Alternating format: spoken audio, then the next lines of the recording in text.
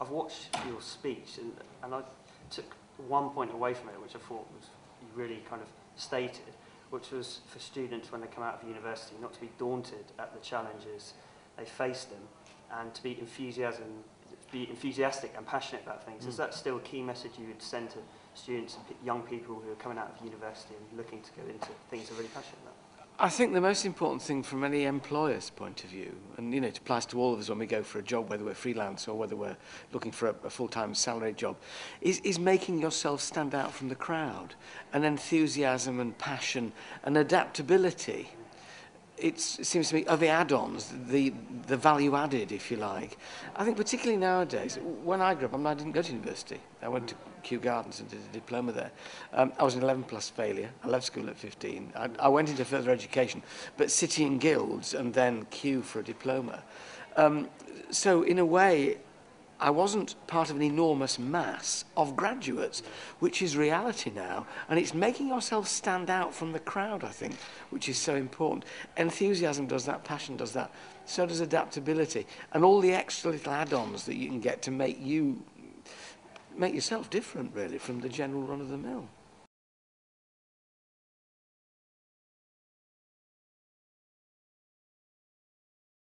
I never had a career plan. Because I think if you have a career plan, it can only go awry, But I hope what I've had is the ability to spot opportunities. Yeah. And a lot of people say, oh, you've been very lucky. And I'm the first person to say I've been very lucky. I have. But I've also taken risks, and taken one or two chances and sort of weighed things up. And there's a strange thing when you're in the public eye, and this may well crop up tonight, journalists in particular and critics, they do like to pigeonhole you. They like you to stay where, Gardner, TV Gardner, he does that, and then I go and do the last night of proms, and proms, not just last night, and music on the radio and a chat show, and they get a bit nervous. And I think they get a bit irritated that you're having a go at these things.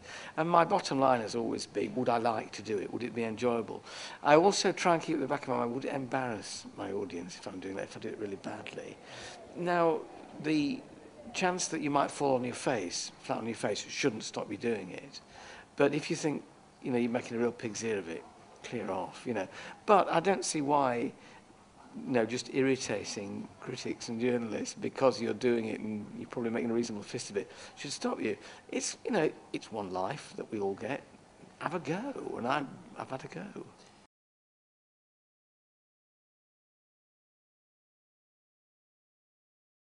It has to be, because he's so iconic to our generation, well, several generations, my, parents and co, us, you, there's 4 or 5 generations in a way that he crosses, and everybody's watched his life and what he's endured, and speaking to him about that and about how he coped with it and about the fact that he isn't bitter.